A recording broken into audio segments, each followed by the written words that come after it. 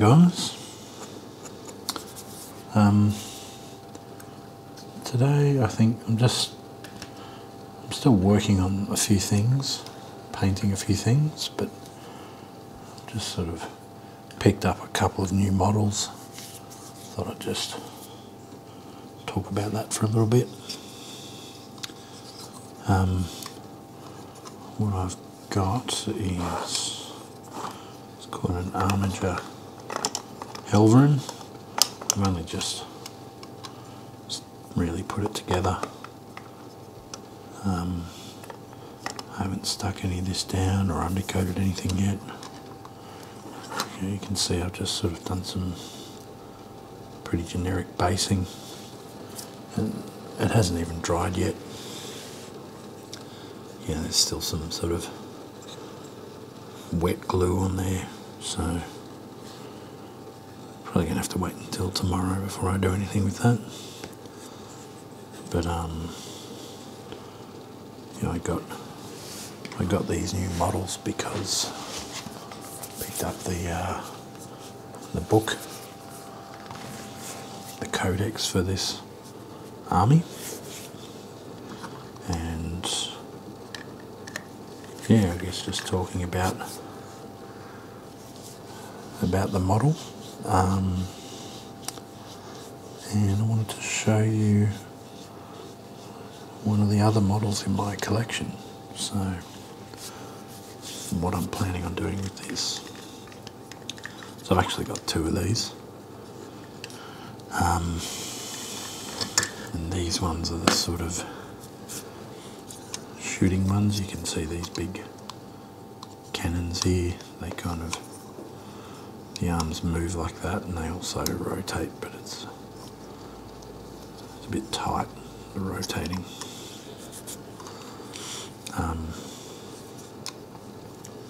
Probably get to work painting those this week, but I like these. They got these cool sort of striding legs, you know, like chicken legs or something. But yeah, eventually this sort of glues together or magnetizes, like I've done with some other ones. And the model kind of looks like that. Although you can sort of glue the guns so they point up, if you know what I mean. For now I'm leaving it loose so I can move them around and paint them. And I might glue them, I might not. I'll see how I go.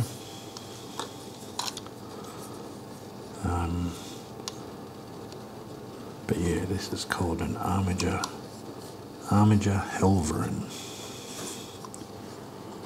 So I'll get to work on those soon. Just wanted to break things up a little bit from painting the older, different type of model, different colours. But I wanted to show you one I've done similar. This is an Imperial Knight, which is like a big version of the same model. This is one I finished quite a while ago actually, but yeah, what I've got here, you can see I've actually haven't glued this one together.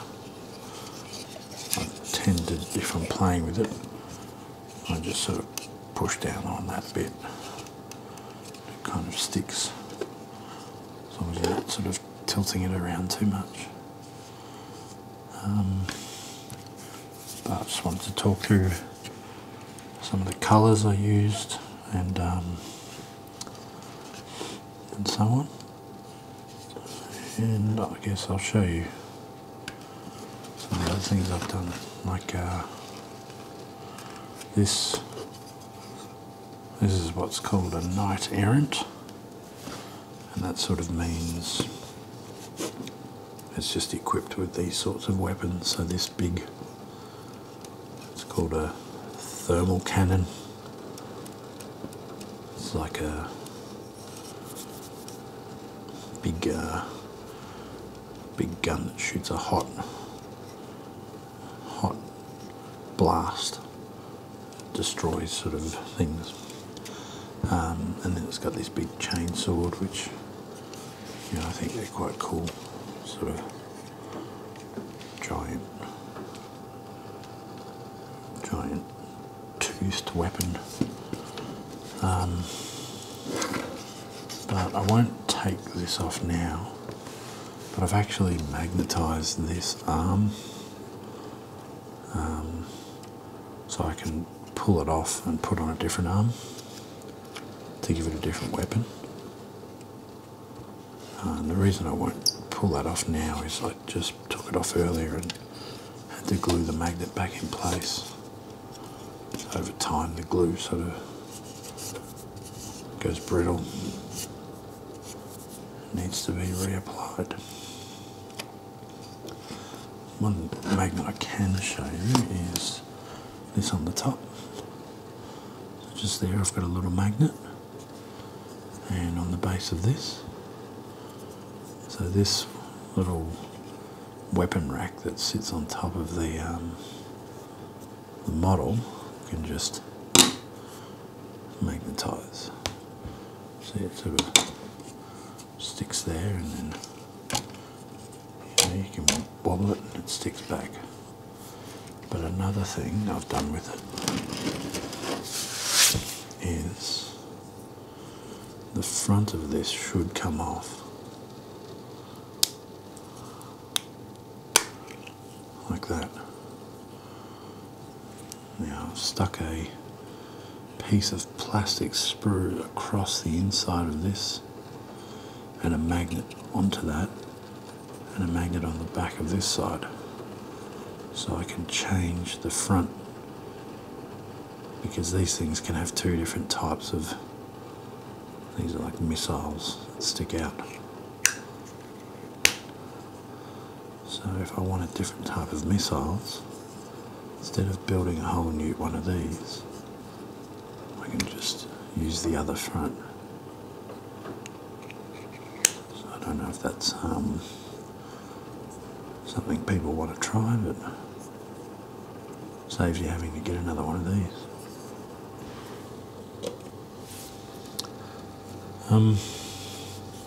As far as painting,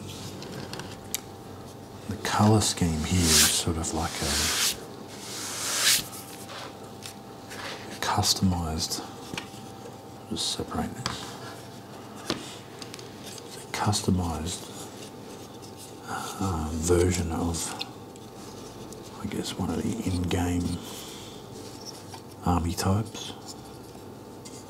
So this is supposed to be from the Hawk Shroud house. So with this army, these imperial knights,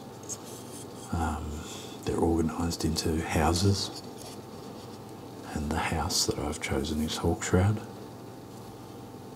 but the colour is slightly different.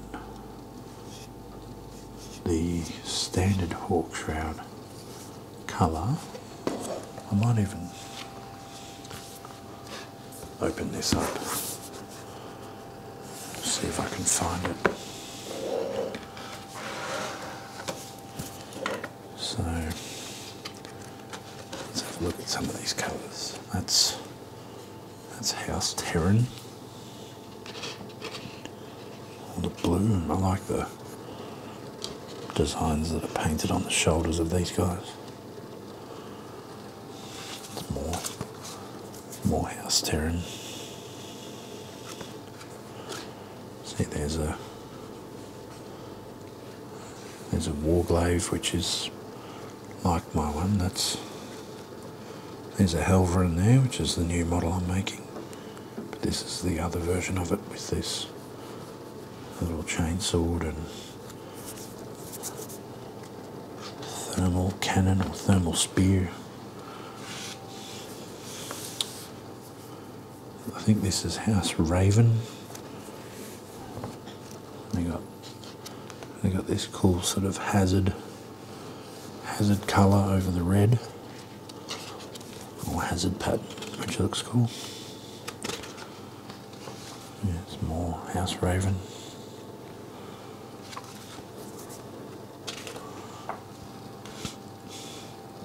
These are just sort of choose your own. You know, you can paint them however you like if you want. More Raven.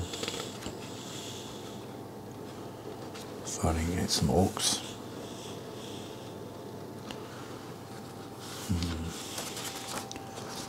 See, I'm sure there's some hawk shroud in here somewhere.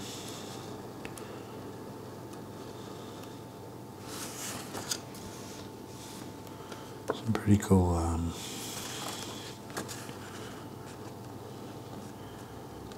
designs on some of these models. A lot of opportunity to paint things the way you want. Oh, there's hawk shroud. So, don't know if you can really see that, but let's bring it up there a bit. You can see the trim on the armour plates is silver. I've done mine in this sort of faded copper. I didn't really like the silver. I wanted to paint some yellow models. I didn't have any yellow models from my collection, so I wanted to try something different. But yeah, I didn't really like the silver trim. Thought sort of yellow and silver and white. I wanted something to break up those light colours, so went with a darker trim. See on the legs as well. There's a lot of trim on these legs, all on the edge of those armour plates.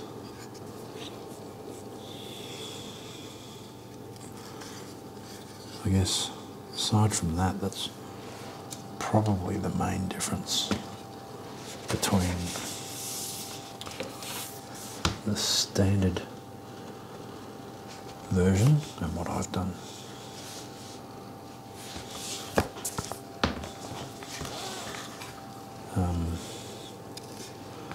But aside from that, I mean, I still haven't done anything with this banner. I should probably do some freehand there, or paint, put some transfers on there or something. But to start the model off, I painted the whole thing metallic and then washed and dry brushed it. It's all pretty simple. But the armour plates I did in a it's a yellow base coat. Can't remember the name of it. Something like a sun. But even then I still had to do about 5 or 6 coats of it to really get it right. Maybe more. It wasn't that it was too thin, it was just I wanted a really sort of solid yellow. And after that, after doing yellow base coat, I used this Dawn Yellow, which is like an edge highlight colour, and I did that sort of all along the edges of all these panels, so you can see. I'll try to focus in on that one a bit, all along here, all along the edges, around these edges. the feet, all the corners, and all these little rivets on the front. You can see on the top of the model there's lots of edges with that yellow. Well, this model's a bit dusty. Might clean that up a bit while I'm here.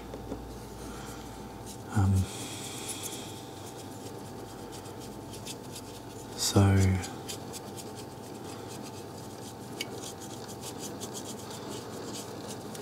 can't remember the name of that base yellow. Avalanche Sunset or something.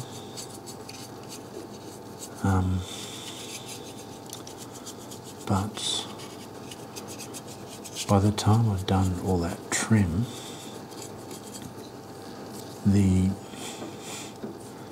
base yellow looked quite dull. It wasn't a very vibrant yellow. And the trim really sort of stood out a bit.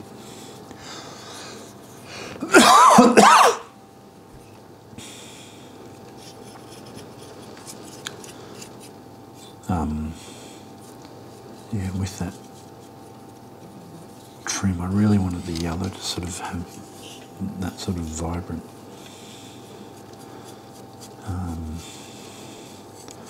warm glow. So I went over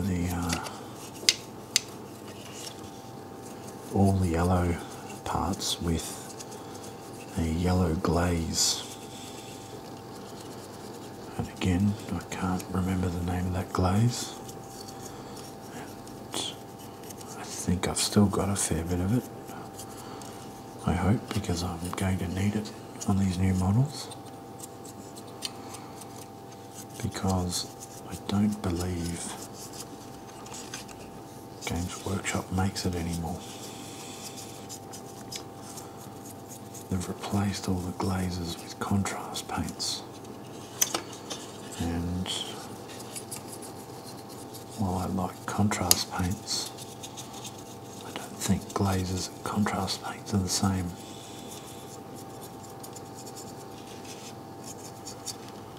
You know, they perform a different function. So I do think contrast can be made to perform like a glaze if you really sort of dilute it. But you need to sort of get the mixture right. And you know, it's not always that reliable. There's a lot of dust on the base.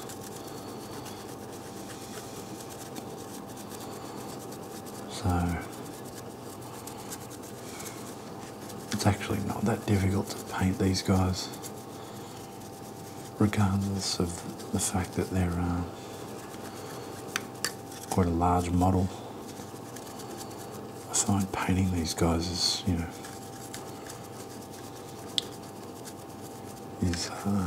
because it's one big model and not lots of the same model over and over.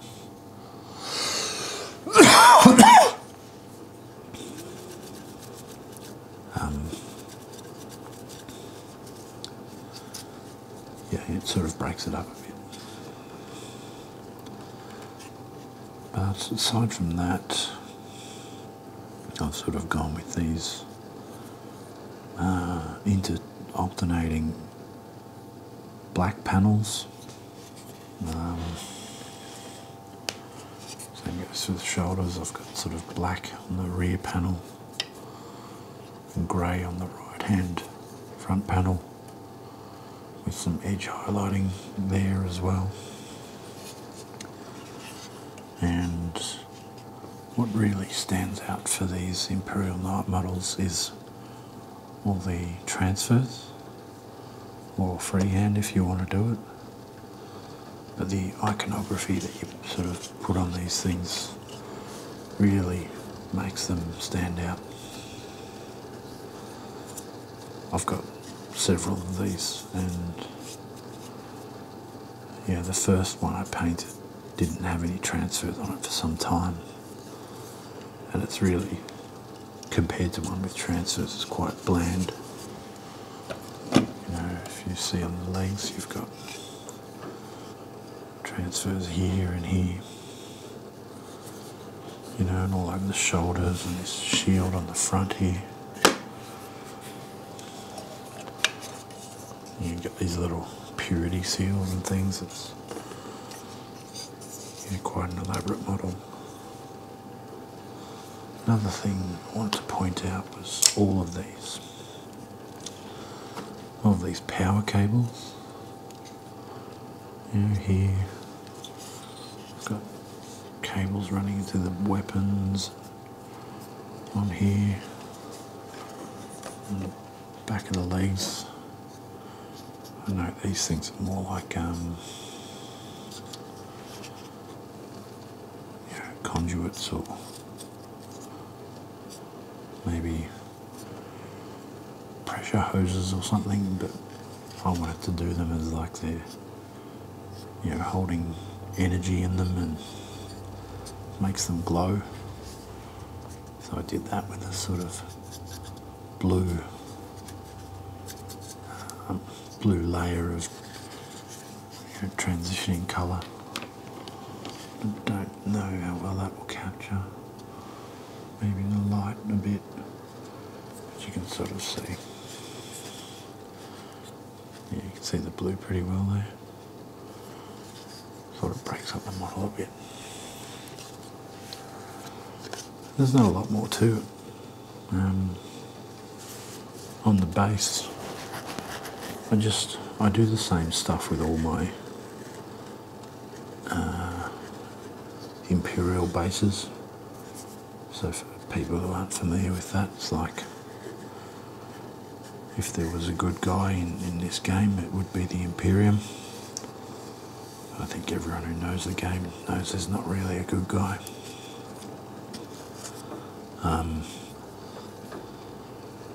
And all my imperial bases for the various armies I've got, I do in this sort of colour scheme because, you know, if I want to put models from two different types of armies and from the Imperium in the same game, then they've all got matching bases.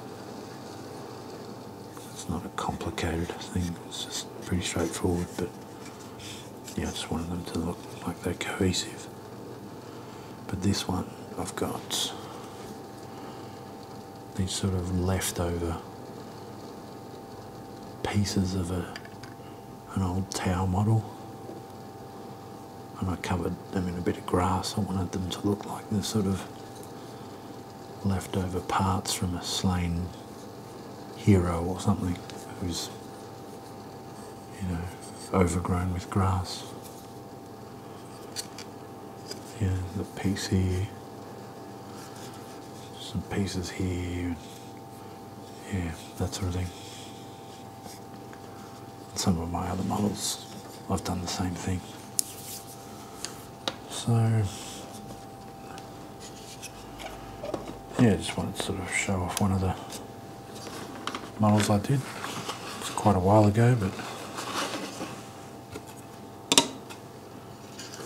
this guy.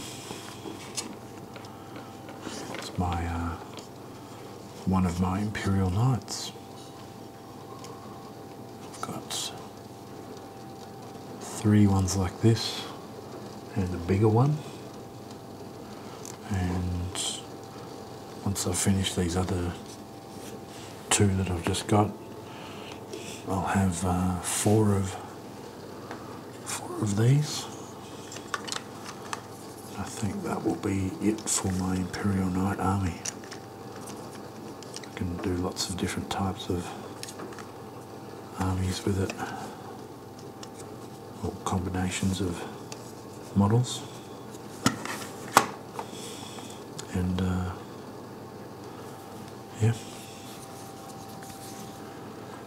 that is that. Got a game coming up soon, so I'll be using this book.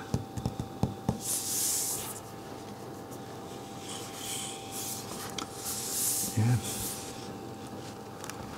So I guess leave me a comment if you'd like me to show you some other models.